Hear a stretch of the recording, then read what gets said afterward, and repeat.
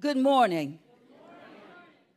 First, I would like to say that it is a true blessing and a privilege, and as I'm seeing, a divine appointment that brings me here.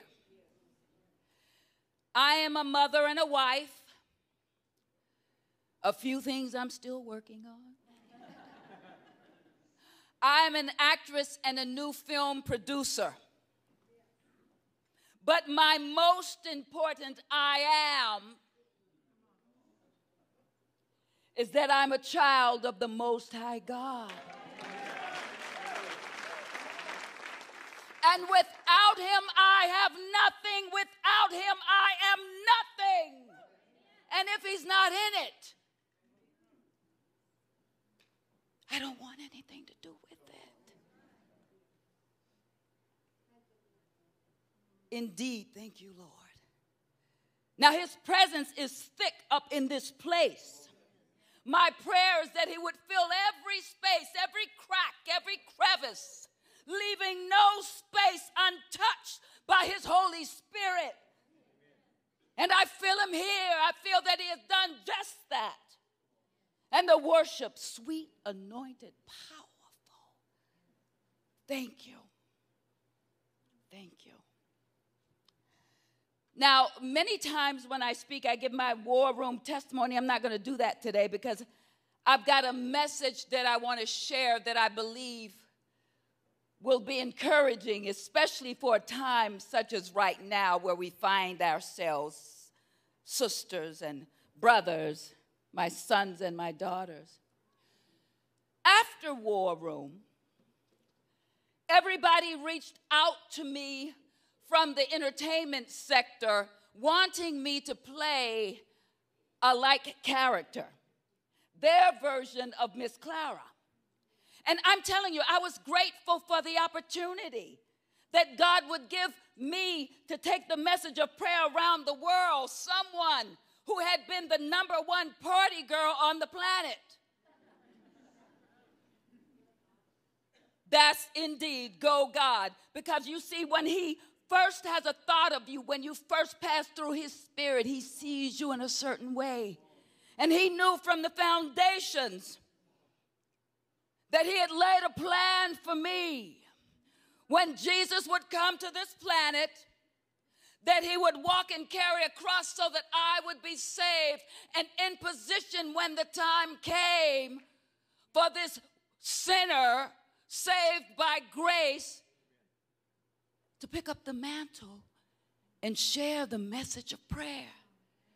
God is not a respecter of people.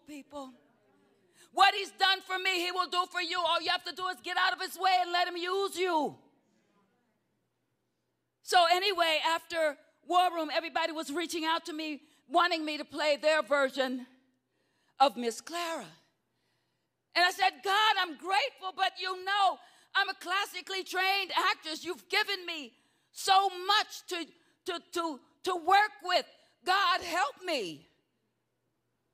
And then after many hours of prayer, he gave me a story called Discarded Things. Some of you may have seen it. For those who haven't, there's a copy out there. He led me to write my own piece. And at the same time, he connected me to a billionaire who was and still is a fan of mine, who promised to give me money to make the movie, but when it came time, he backed out. And I was like, again, oh God, if you want me to do it, you're going to have to make a way. And that is what he did. He made a way. And he used Miss Clara to do it. I was able to travel the country offering a program I put together, An Evening with Miss Clara. And I was able to raise the funds to shoot the movie. And then a fan of mine reached out to me knowing that I was doing the fundraisers, and she invited me to come up to this area. She had reached out to other churches where I could go and do this Miss Clara thing, and again, that's Tracy. So when it came time to shoot, all of our meals were provided by Chick-fil-A.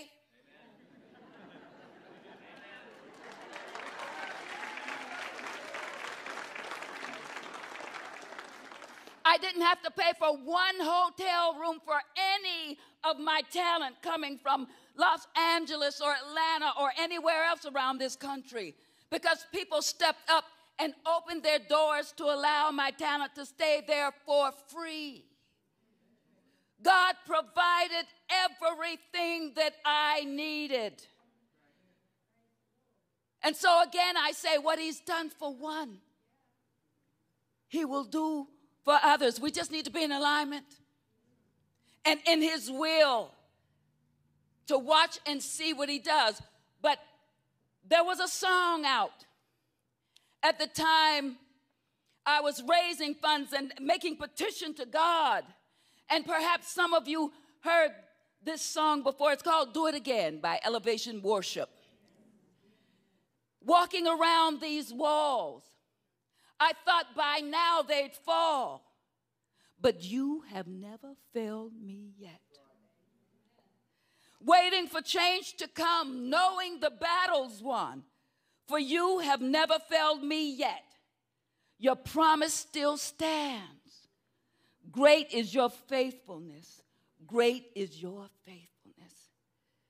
He might not come when you want him to come, but he's always right on time.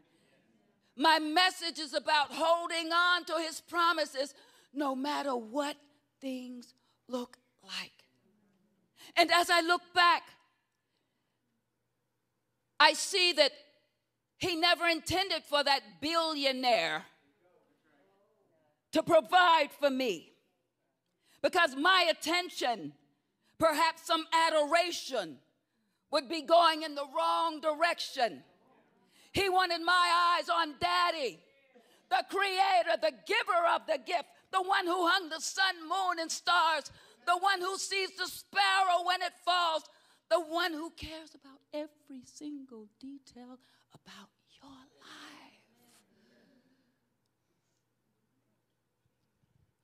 So the story I'm going to share with you is a story of promise. And a woman who held on.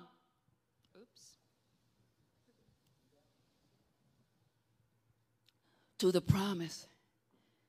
It comes from 2 Kings, 4th chapter. It's a story a lot of people probably haven't heard, but it is powerful. And I pray that it brings you encouragement. There was a woman who lived in the city of Shunem. And in the Hebrew name, I chose to give her this name, Hamana. Hamana in Hebrew, it means belief. It means faith. I named her husband Azrael. Azrael in the Hebrew language means support. So one day, Hamana is with her husband, and they walk into the town square, and there's a large group formed. She walks over, and she gets a peek in. And in the center, she sees him, the man of God, Elisha. And they stand back for a few moments, and they listen to his message. And after a few moments, she says to her husband, she says, surely this is a man of God. Let us invite him home. And so that is what they did. And every time he came to Mount Carmel or anywhere close, she invited him home, to her home, and there they would eat and sup together. And over the years, they became very close. So one day she said to her husband, she said, Azrael, let us make for him a room. And let us put in that room a bed and the table and the chair and the lamp. And that is what they did. So whenever he came to visit, he could stay there with his servant Gehazi. So the years they passed and it became closer and closer. And the Bible says that one time he was up in this rooftop room where she had made this lovely, lovely, lovely space for him. And he said to his servant Gehazi, call Hamana. She comes up the stairs and she stands before him. And he says to her, what can I do for you? What can I do for you? You have been kind and courteous and patient, so generous. What can I do for you? Can I talk to the king? Can I talk to the head of the army for you? And she said, I am blessed. I have everything that I need, and I am blessed to live among my own people. And then she left. But his servant Gehazi walked over to him and said, but Elijah, she has no son, and her husband is old. So he called for her to come back, and she stands before him. And he says to her, he says, this time next year, you will be holding in your arms a son. And now, according to the Bible, her response tells me a whole lot. Her response was, man of God, please don't make me promises. Don't get my hopes up. So if that was her response, that is what she had been praying for. That is what she wanted year after year. And every month that the blood flowed, her heart would break because she had not conceived. So time passed. And that same time, the following year, she held in her arms a beautiful curly-haired son. I gave him the name from Hebrew, Arlis. Arlis means promise of God. So the years, they go by, and I imagine that every time Elijah came, he just enjoyed watching this baby grow up. I imagine that he called the child in Hebrew Eched. Eched. In Hebrew, it means grandson. And I imagine the child would look up to him and say, Saba, Saba. In Hebrew, Saba is grandfather. So the years, they pass. They grow closer. They grow closer. They are family. They are family. And then one day, according to the Bible, the child was out in the field playing. And he had a great pain in his head. And he ran over to his father, who was out working with some of the attendants. And he said, Father, my head, my pain, it hurts. Father, help me. And the Bible says that his father, Azrael, called for one of the attendants to take the child to his mother. Now, ladies and gentlemen, you know when your child is in pain. You know that they've got several different cries. You know when it's a skin knee. You know when it's just a bump on the head. But you see, as she heard her child coming closer, she heard a sound that she had never heard coming from him before. That cry she had never heard before. And I imagine that her heart began to race. The Bible says she went to the door. She opened the door, and she took her child. Now, I imagine that she began to rock that child, and she made for him a tea with a tincture that she always gave him when he was in pain. But he didn't stop crying. And I imagine that she took him over to the chair. And there she rocked her precious promise from God. And she sang to him the song that she would sing to him when he was growing in her womb. She sang, my beautiful promise from God. My beautiful promise from God.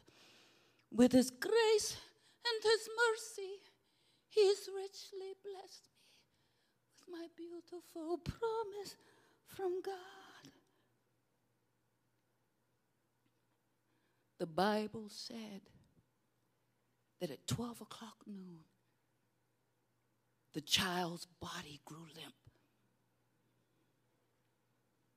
And being a mother, I imagine she looked to see if his stomach was moving. That is what we do. And she put her ear down towards his nose to see if she could feel any oxygen, any air moving. He was not breathing. Her precious promise was seemingly dead. The Bible says that she took her child and she climbed the stairs to that rooftop room she had made for the prophet of God. And I imagine that she climbed the stairs, she sang, my beautiful promise from God, my beautiful promise from God. And then she gets to the door and she opens it wide. And the Bible says she took the child's limp body and she laid it on the bed of the prophet Elijah. And I imagine she backed away, tears streaming. My beautiful promise from God, my beautiful promise from God. With his grace and his mercy, he richly blessed me with my beautiful promise from God. The Bible says that she called for her husband. Says that her husband came in. And I imagine that he could tell by her stance, by her presence, that something was terribly wrong. And she tells him that the promise from God is dead. I imagine he backed into a chair, could not catch his breath. Because you see, he was an old man who loved his son. This was an answer to prayer for him as well. She tells him, I want you to send me a rider and a donkey. I am going to find the man of God. The Bible says that her husband said, but it is not the Sabbath. It is not the new moon. And she says to him, it is well. And then he made all the arrangements that she needed. And her rider who would accompany her got on his donkey. She got on hers. The Bible says she told him, don't you stop unless you hear me calling for you to stop or slow down. And off they went. Now you can imagine that donkey she was on. Baby, that donkey had never been ridden like that before. This was a mother on a mission, holding on to the promise, no matter what things looked like. So mind you, Mount Carmel is where they were heading, because that is where the prophet was, the man of God. And it was 25 miles away from the city of Shunem, so off they went. The Bible says that Elijah was there surrounded by a circle of people, doing what he does, healing, praising God, doing the works of the Lord. The Bible said that something in his spirit just made him look up. And then from a distance, he could see her coming, riding. And he wondered to himself, what could be wrong? Why has God withheld this from me? And I find that line interesting because sometimes we think we're saved and we've got it all together. We feel like we've arrived and we forget who God is because he's working through us. We think that we're now God sometimes.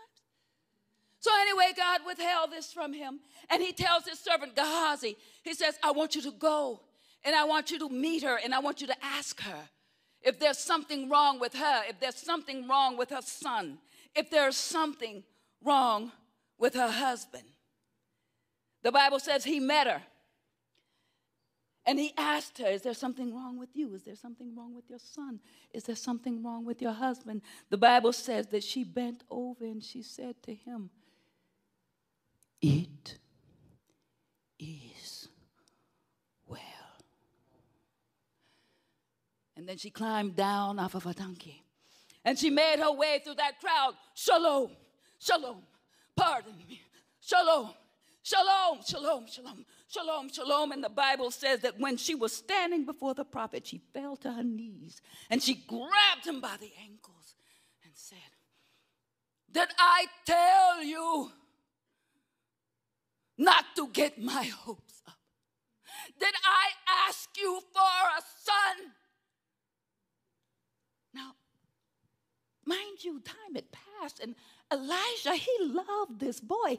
He knew by her countenance, by the way she was acting, that this son, something terrible had happened. And again, he's wondering, why would God keep this from him?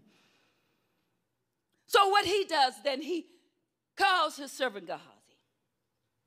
He tells him to take his staff, his anointed staff, and take it to her home, put it on the child.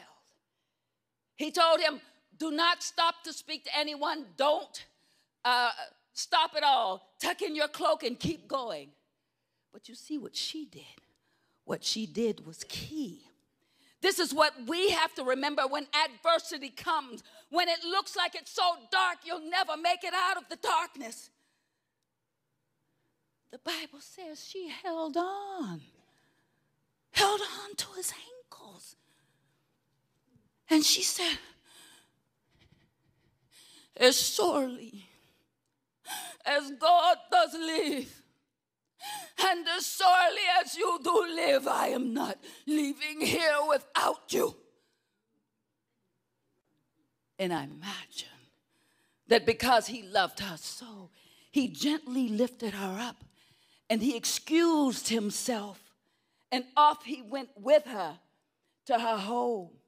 And I can imagine it was a long ride for Elijah. Feeling like God has closed him out.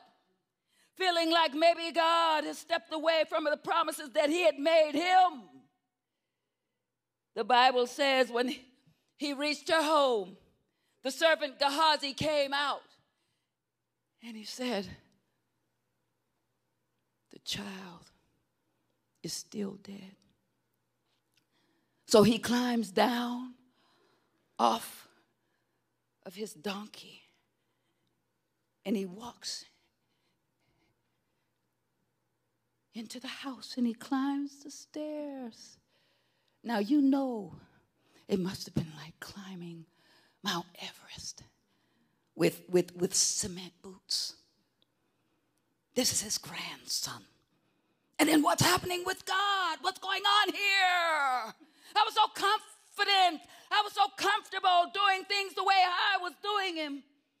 The way God was working through me. Why throw me this clinking wheel? So he climbs the stairs, and I'm sure the tears are flowing. And he's praying. He's praying, and he opens the door.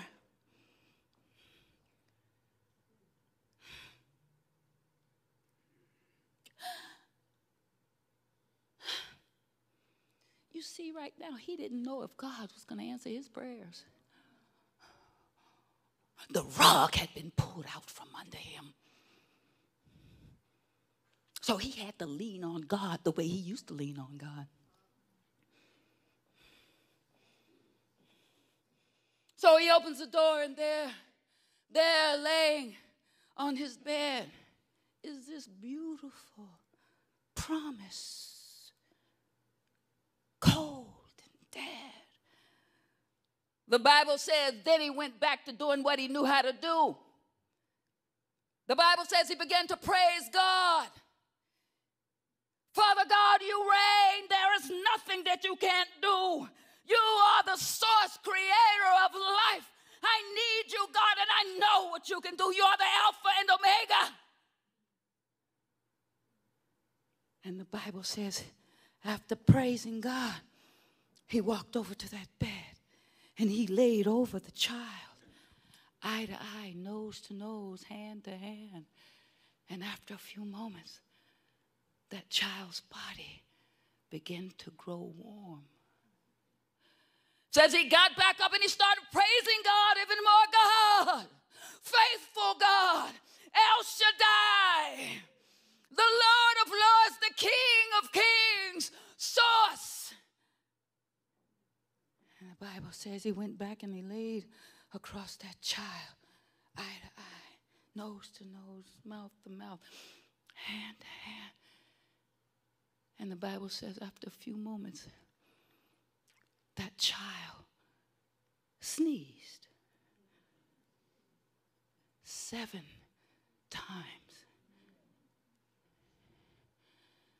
And I imagine that when that child opened his eyes, he saw above him his Saba. And he said, Saba?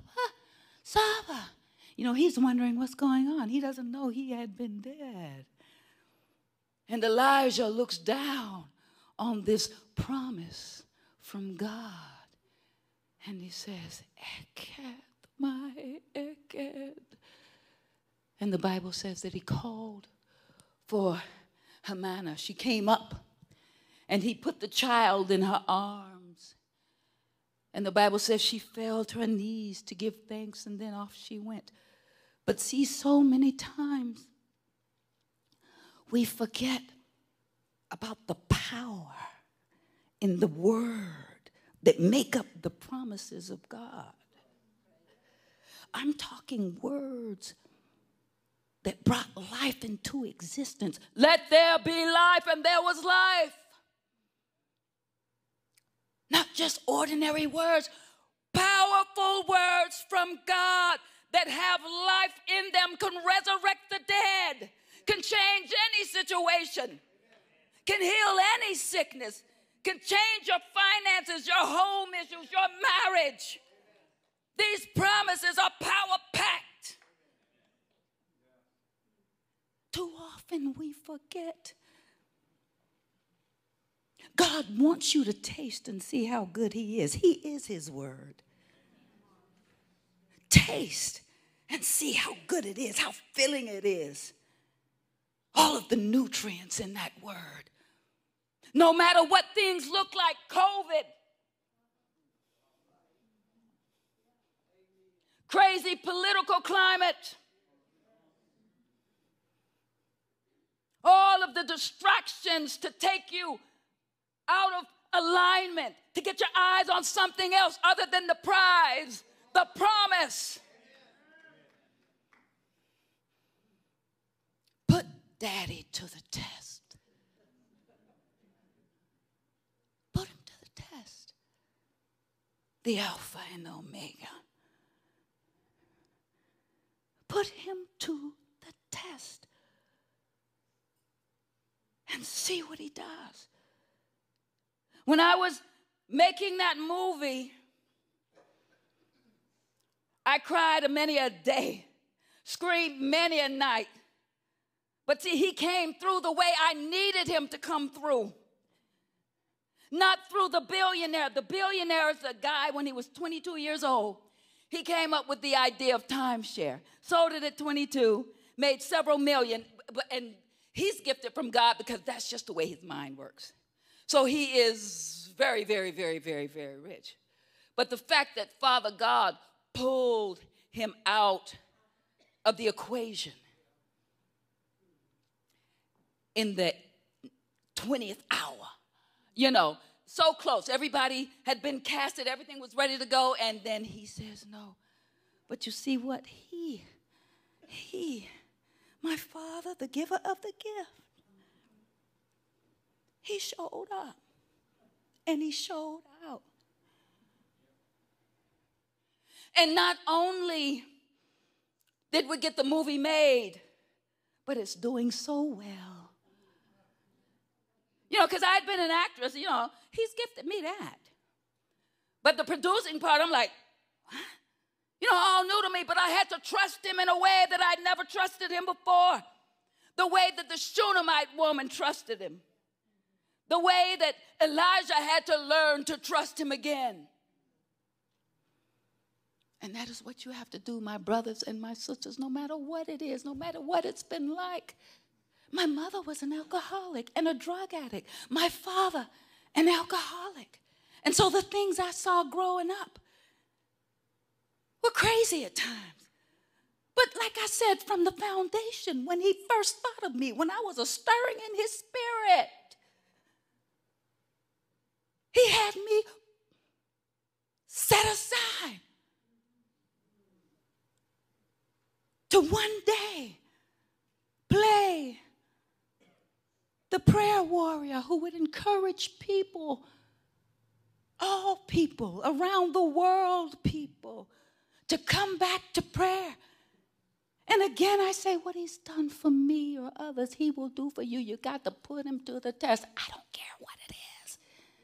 Because he raises the dead. That could be dead finances, physically dead human bodies that he's created. Nothing is too difficult for him. All things are possible. Just learn to do what I did. Get out of his way. Put him on the mantle of your heart. I'm going to wind up with this. There was a young girl who held on to promises. She wasn't the most beautiful girl. I don't know. It doesn't say anything about it. We don't know exactly how old she was. Debatable. 13, 12. She came from very humble means.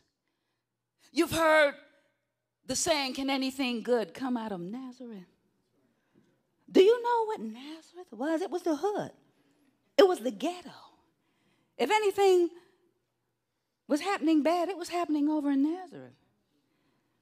But you see, God, who sees everything, he knew that there was a girl there, the perfect girl, whose heart he sat right in the center of. And he sent the angel Gabriel, who said, Mary, behold, you have found favor with God, and you have been chosen to bear his only son. And then what Mary did, after a few moments, she was human, so I'm sure a couple of things went through her mind, but she eventually said, well, how can this be? Seeing that I've known no man. And he said that the Holy Spirit will fill you up. And the Holy God will overcover you, will overshadow you. And then she said this, and this is what we all must do. Because some of us, you can quote the Bible backwards. But is that word living in you? Is it making changes? Because if it's in you, it has to change you. Mary's response after the angel told her that the Spirit of God would overshadow her and the Holy Spirit would fill her, she said, be it unto me according to what you have said. And then when she said that, not only did she believe,